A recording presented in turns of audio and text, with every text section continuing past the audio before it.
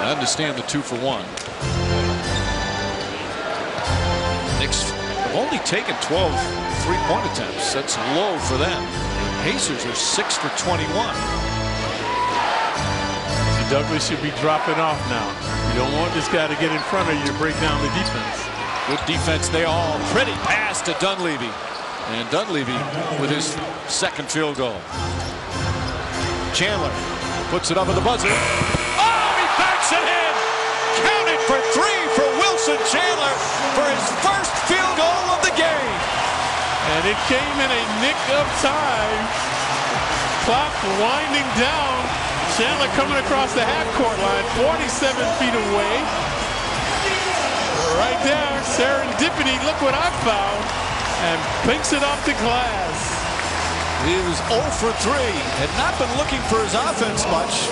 Been a little bit out of it here this afternoon, not one of his better games this year. Enthralling, enchanting the crowd with that play was Wilson Chandler. And it will give the Knicks a lead as we head to the fourth quarter. It's a strange game.